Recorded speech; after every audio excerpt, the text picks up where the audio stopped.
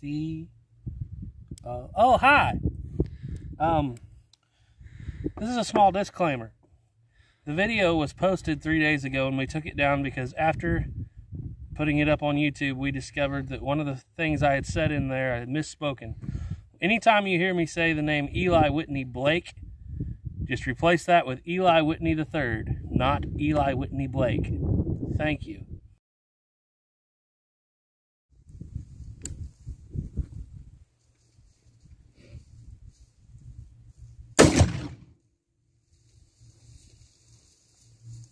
Smells like manifest destiny.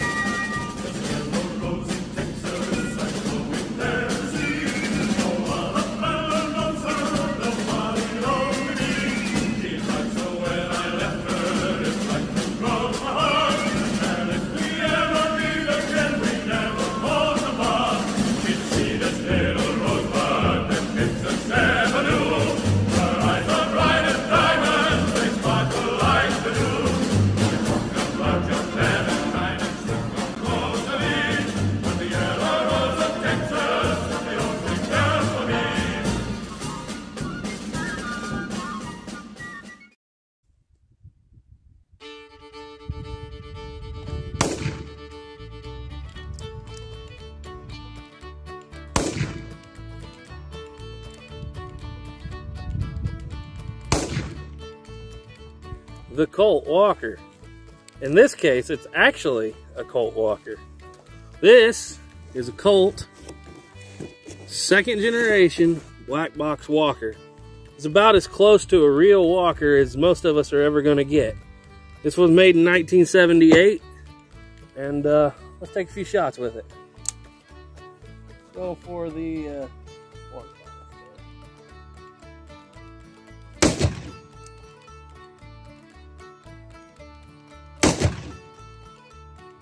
And a common problem, loading lever coming down. All right, go for this water bottle here.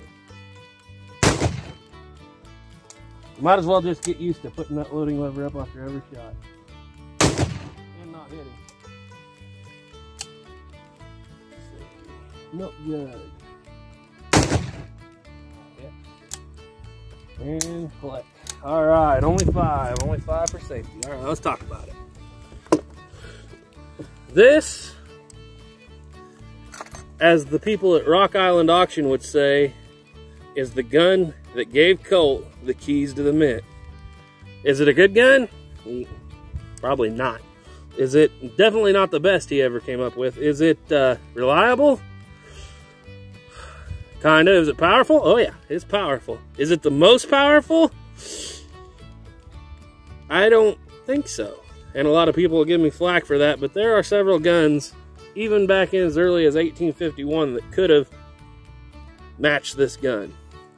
Everybody wants a Walker because it's very powerful, and in America, it's considered the most powerful revolver until the .357 came along in the 1930s, and I'm not for sure that's true. But it is very powerful, especially when compared to the other guns of the day, the other revolvers, which there was one. Okay, so we know that Sam Colt started a business, Patterson, New Jersey, had a 5-shot revolver known as the Patterson revolver, and you've seen that video, and that he made some sales into Florida, into the Army, and that he made a few sales in Texas to the Texas Rangers. But overall, by 1842, he went out of business because it didn't sell enough. It was too fragile. You had to take the gun apart to load it. Too small. Just really wasn't all that. People weren't all that into it, except the Texas Rangers and John Coffey Hayes, who used it to great effect against the Comanches. But wasn't enough to keep Colt afloat. He went out of business and he went back to doing what he did best. Underwater mines. Remember that whole raft thing of him being a kid and getting everybody covered in mud and water? Well, now he went to a big scale. He took the idea, and along with Samuel Morse, the inventor of Morse code, developed an underwater mine that fired off of an electrical charge through a wire, just like Morse code. He did have an exhibition where he blew up a 5-ton ship, and he was getting a little attention for that, but really, as he would say, he was living hand to mouth, didn't know where the next meal was going to come from. But our story today isn't so much about Samuel Colt as it is about a young man named Captain Samuel Walker. Now, Captain Samuel Walker was a rich kid, grew up on a plantation in the South.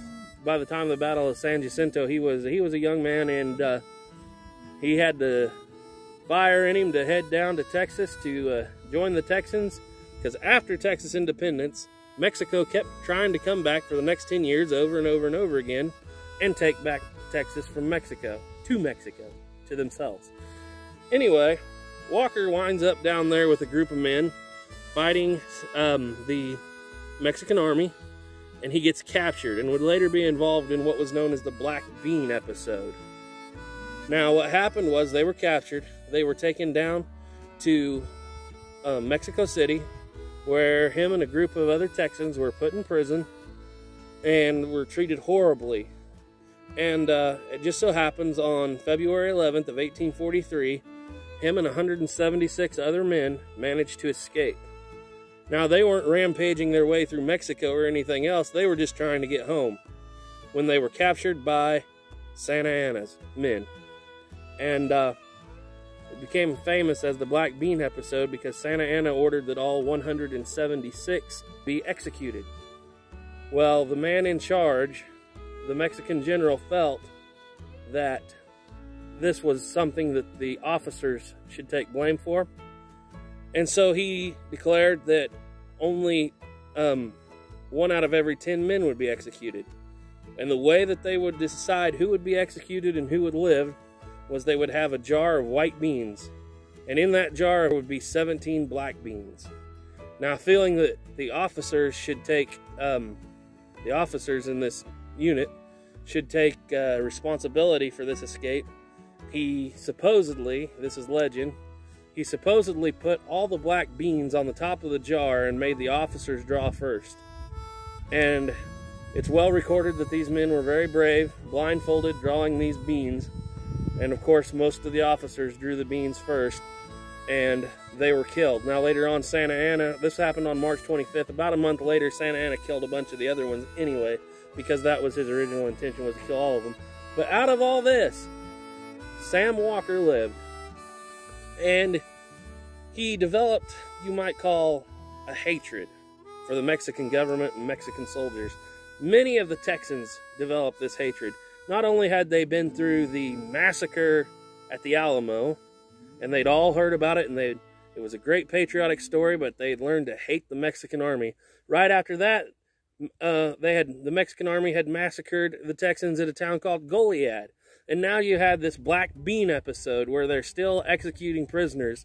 And the Texans and the Texas Rangers especially would, for years and years, harbor these really hard feelings towards the Mexicans. That's why a lot of people now call the Texas Rangers and the things that happened in the Mexican-American War very racist. Well, they were just responding to things that had happened before. Well, he gets back from Mexico, and he joins up with Captain Jack Hayes. And for the next 3 years, fights with Jack Hayes, where he gets well acquainted with the Patterson revolver, Colt's Patterson revolver. Jack Hayes loves that thing. But he also notices the shortcomings of the Patterson revolver. One of the things that Walker did not particularly care for in the Patterson revolver was the fact that it was so underpowered compared to the heavy dragoon single shot flintlock of the time, which was a 62 caliber, and even what would come later as the Aston the Aston pistol, which was a 54 caliber. For 3 years, he rides with Jack Hayes. Suddenly, after all these years of America not taking any interest in Mexico or Texas, James Polk's in office. Something called Manifest Destiny is sweeping the nation. The idea that Americans should have the whole continent, sea to sea, because all these other countries, France, who'd had it before, part of it, Spain, and they were doing absolutely nothing with it. And the Americans were moving west all the time. Americans had been down in Texas since before, of course, the war for Texas independence. And by 1846, there's real tension between Texas, Mexico, and America. Of course, America and Texas being on the same side. America annexes Texas, and which the Mexicans don't really mind, but what they mind is when America annexed Texas, they declared the border at the Rio Grande.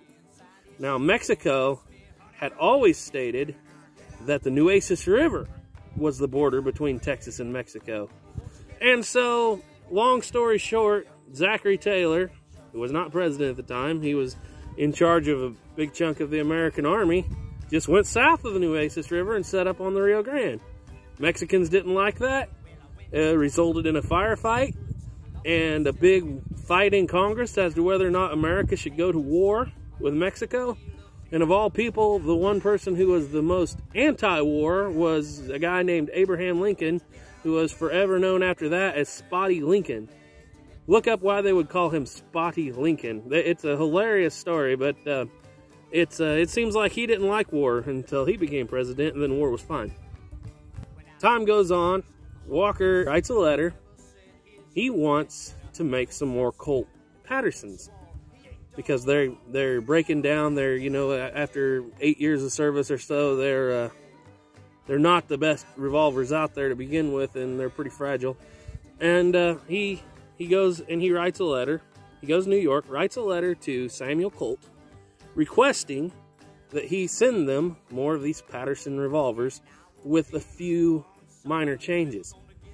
Now, evidently, he didn't read the local newspaper in 1842 that had said that Colt's been out of business for 6 years.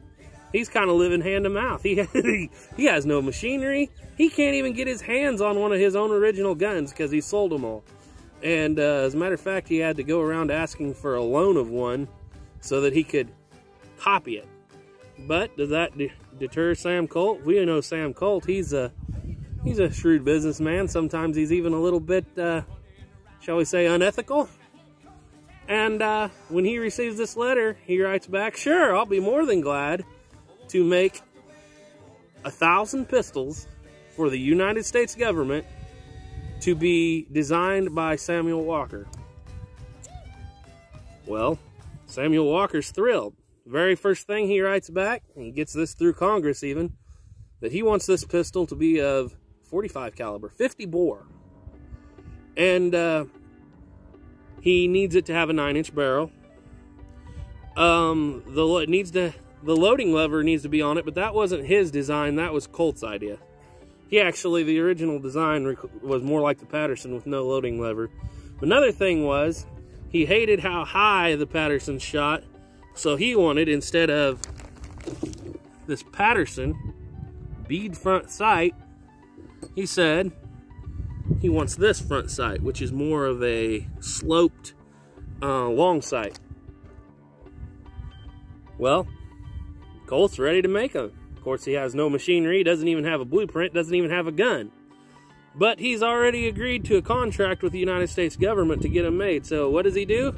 He runs across town to the nearest guy with a machine shop, and that would be Eli Whitney Jr., the son of the famous Eli Whitney who invented the cotton gin.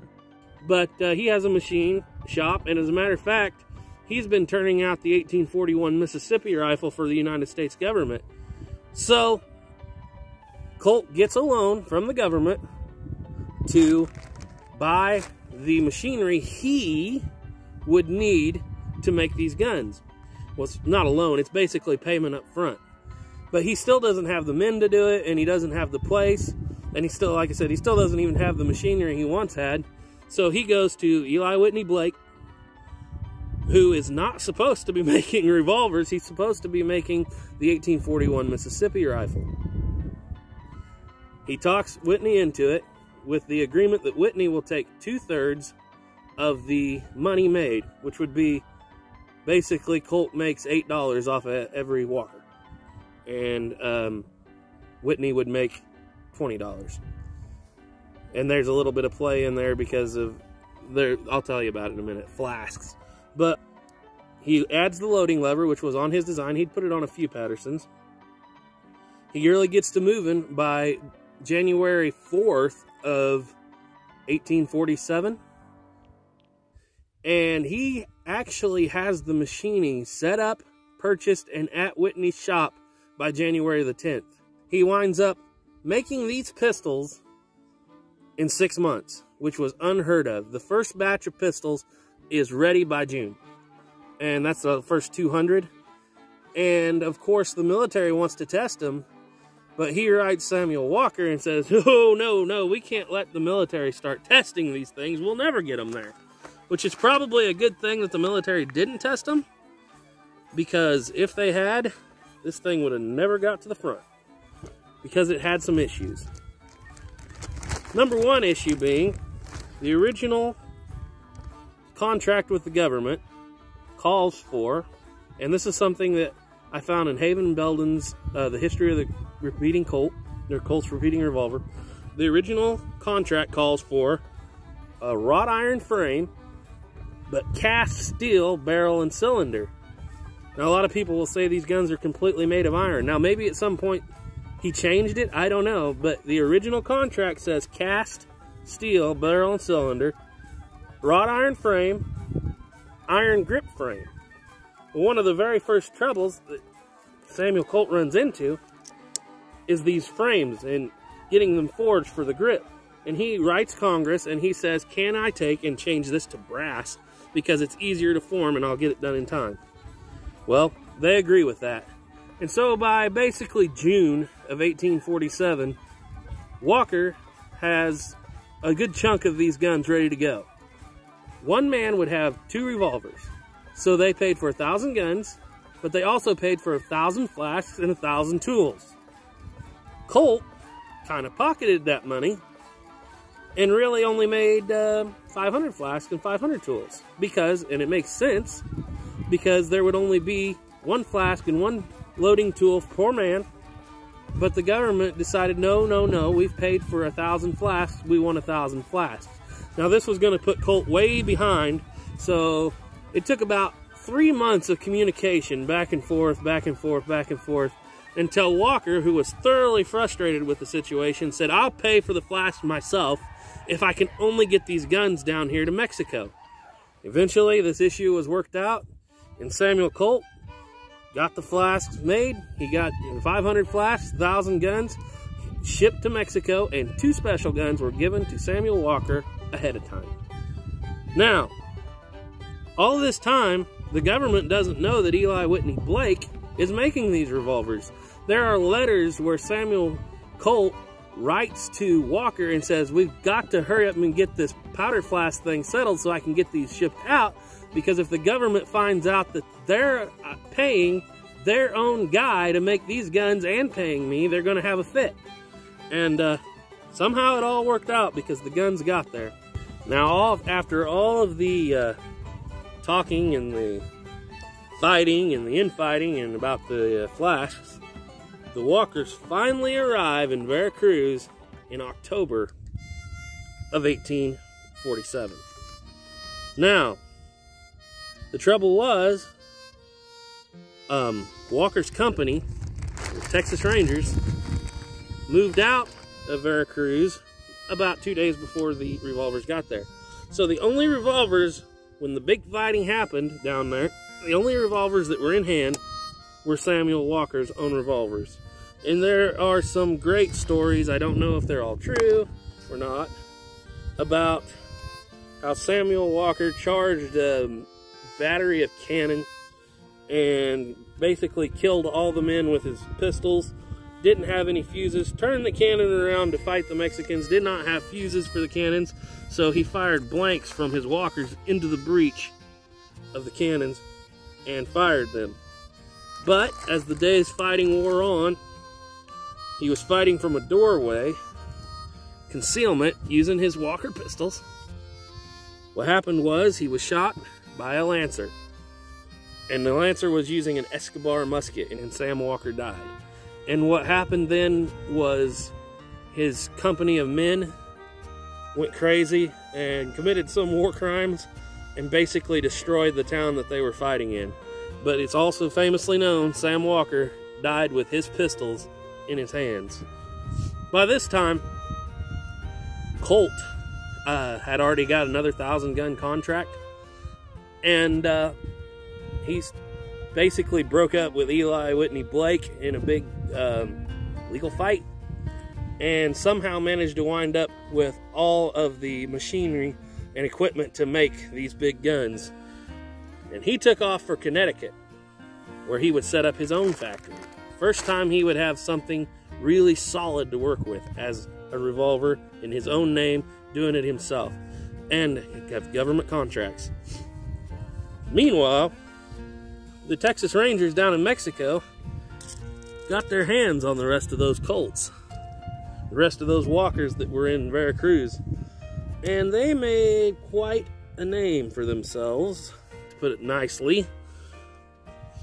After the death of their captain, they became known as the Tejanos Diablos, the Devil Texans, because anytime basically an American troop would get killed, there was vengeance taken out on the Mexican people in Mexico City, and they did it with these Walkers. As a matter of fact, they say one night it sounded like the 4th of July fireworks, how many of these Walkers were going off, and they went through downtown Mexico City and just cleaned out a lot of people that they thought were involved with killing American troops. And there were never any Americans killed in the Mexican-American War after that, or in the occupying territories. But that really set some bad blood between the Mexicans and the Texas Rangers. It was so bad that Winfield Scott, who was in charge of the whole thing down there, eventually had to send the Texas Rangers home because he could not control the Mexican population as long as he thought as long as the Texas Rangers were there. Anyway, this gun, the Colt Walker, came back to America, came back to Texas, where it served with the Texas Rangers.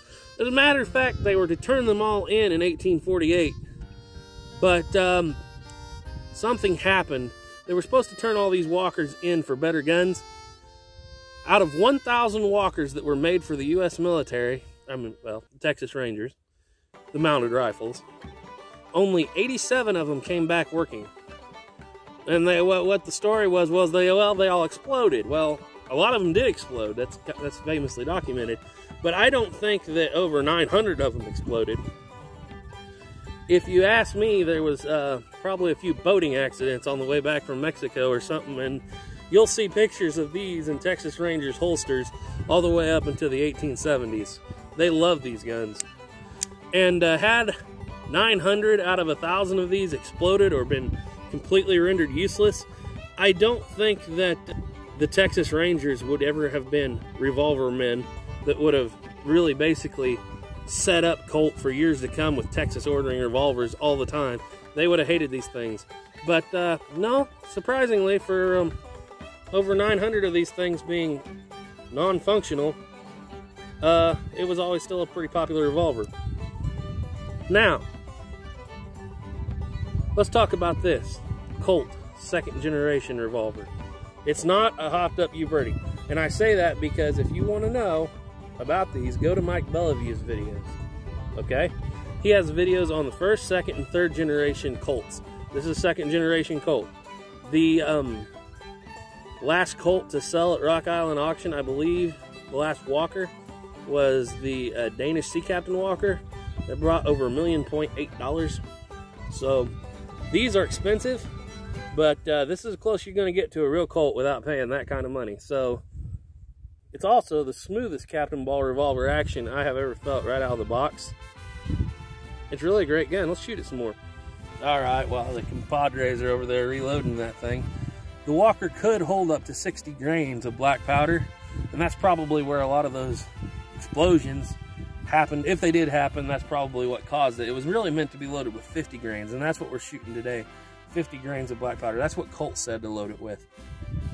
This gun is often touted as the most powerful revolver up until the 1930s and the invention of the .357 Magnum. If you're shooting 60 grains in a round ball, that's possible. But if you're shooting 50 grains, which a lot of people did, and a lot of people do, it's not. It really isn't, because you're going to find that the Aston, even the cap lock single shot pistol of the time, 54 caliber, you could load 60 grains in it and be just fine. It was a smooth bore, but it also had a lot heavier round, and you know, it really could have just been more powerful. And you could say, well, that's because it's a single shot. It's the most powerful revolver. Well, the Adams Beaumont came out in 1851 in London, and it was a 50 caliber. Now, I don't know exactly how much they loaded in it, but it could very well have been loaded to the same capacity and been more powerful. And then in the 1870s, the Gasser revolver came out, and that thing was even more powerful yet. It could shoot a rifle round. When it finally was converted to cartridges, what was the name? What was that cartridge it would shoot? The Verndl is 11 point. I think it's 11.5. I'll have to look it up. I'll put it right here. But yeah, they could shoot carbine cartridges, but they actually had a special cartridge made just for that pistol, so it didn't like break your wrist every time you shot it. So yeah, there have been pistols, production pistols, all through that time that could have been more powerful than the Walker.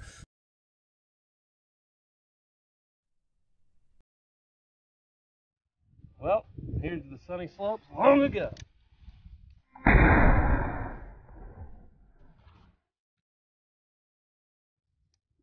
Thanks for watching.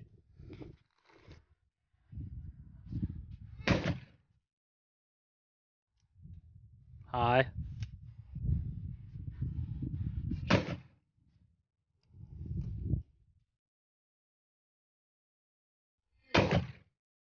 Ramrod.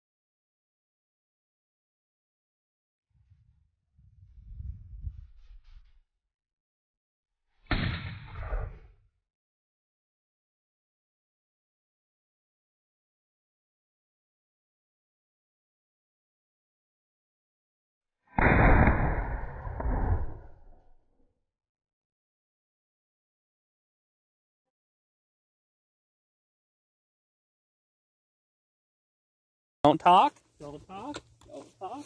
Don't talk. Don't talk. Man, it's amazing what happens when you put powder behind the ball.